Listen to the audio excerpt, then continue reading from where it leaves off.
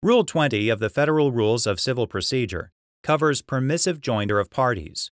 Rule 21 covers misjoinder and allows the court to remove claims from a lawsuit. In Fisher v. Ciba Specialty Chemical Corporation, the court pondered a motion to sever in the context of 5 plaintiffs alleging the same chemical contamination by the same defendant. Jessie Fisher and 4 other Alabama property owners alleged that Ciba's chemical plant had contaminated their properties with DDT. They joined forces and sued. They initially tried to bring the lawsuit as a class action, but the court denied class certification.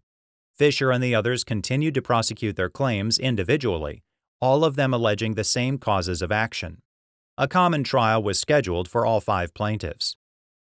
Ciba filed a motion to sever, asking the court to split the trial into 5 separate trials.